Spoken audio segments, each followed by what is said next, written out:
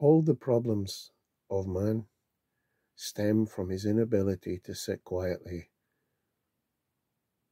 on his own in a room. Something like that. This is from, I believe, Kierkegaard. All the problems of man stem from his inability to sit quietly in solitude.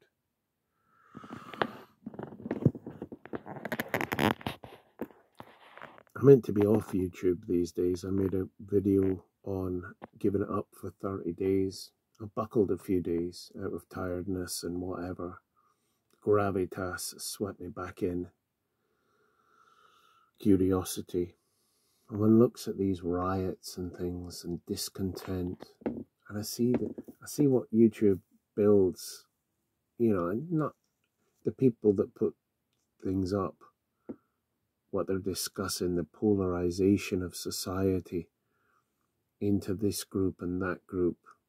Life sucks because of these guys. If only these guys were away, everything would be cool, everything would be great.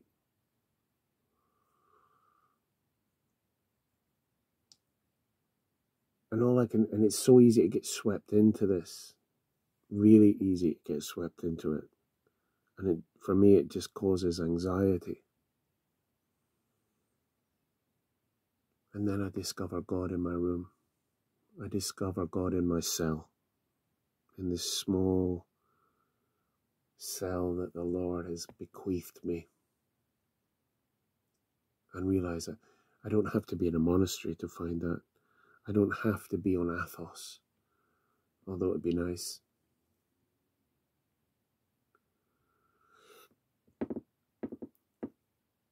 This is from St. Augustine, actually. Picked it up in a local monastery.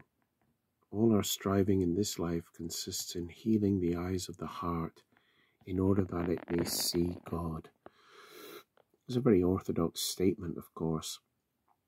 True theology is about purification in order to see the world as it really is, in order to experience the light of God, which is shining in all parts, everywhere. It's our sins, our passions, our ignorances that act as cataracts, thick cataracts blocking the light of God. But that light is shining in all places and in all times. And I suppose that would be my advice to folk that are swept in to the anxiety of these times, to the passions of these times, is go into your room and there seek the Lord. Ask, seek, knock, says the Lord in Matthew 7:7, and the door will be open. You will find, and your prayers will be answered. But knock properly, sincerely, with humility, with the tears that God gives you. And then we'll find. And we'll find him. And when we find him, hallelujah, peace on earth. Peace on earth. You know, I think of these guys here, the Carthusians. I've got a rake of their books, a good collection of their books. They eat one meal a day, pretty much. 2 if they're lucky. They live in a cell, 23 hours or 24, something like that. Something, well, not quite, but 20 hours of 24. And when they're together, it's to sing praises to the Lord in an old, cold chapel. Not to converse, not to brag, and not to pass time with nonsense. Sing psalms, sing hymns, and pray. And then back to the cell. And in their cell, they might be blessed to have a garden out the back to work with and to enjoy. Some of the happiest people alive, because they found God right where he's to be found, in the still center of the searching heart. Life doesn't suck because of a particular population group. Life doesn't suck because of a political party. Life doesn't suck because of the work that I have to do in this world, particularly. These are crosses, definitely. They can be crosses. But life sucks because we've lost God. A God who is all around us, everywhere present. We are, as one Japanese poet put it, like men up to our knees in water, pure fresh water, yet crying out for thirst, restless. Our hearts are restless, O Lord. You have made us for yourself, O Lord, and our hearts are restless until they rest in you, said the same St. Augustine. A little snippet from the book on Halfway to Heaven about the Carthusians. A very good book, beautiful book. They're very close to orthodoxy, not having been reformed for 1,000 years. It's kept to a very eremitical, anachoretical life in the heart of the Roman Catholic faith, but apart, praying for the whole world.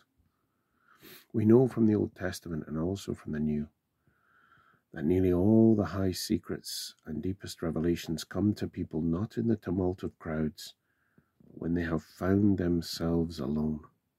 The servants of God, when they wish to meditate more deeply on some truth, or to pray more truly, or to escape from the things of this world, in order to be ravished in the Spirit, always avoided multitudes and sought the advantages of solitude.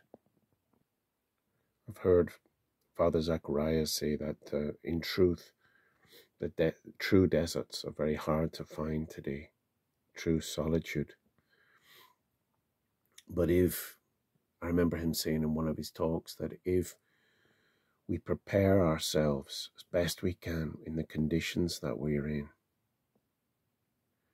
then when we go to liturgy with that preparation, we receive the same grace as the great desert fathers, because we receive Christ, who is the same yesterday, today, and always. There is nothing missing to us whatsoever. Charles de Foucault, he'd been made a saint in the Catholic tradition recently. Just look at the eyes of love and the softness of the heart. He wore his heart on his chest, as it were. Fruit of the desert. But they say that the reward of prayer is more prayer, and that God answers prayer by giving us more prayer.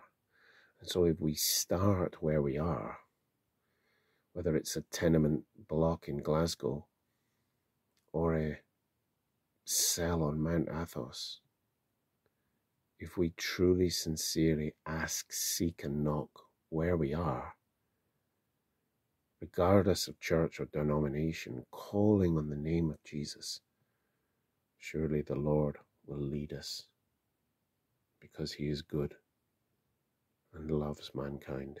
Forgive me, that's useful. In this series, go inside and you will find rest. Where else, of course, are we going to find it? And then when we have this interior peace, then the world is a different place, and we can see with fresh eyes, with soft eyes, eyes washed with tears, to recreate the world with the help of God and with the saints. Amen. So be it.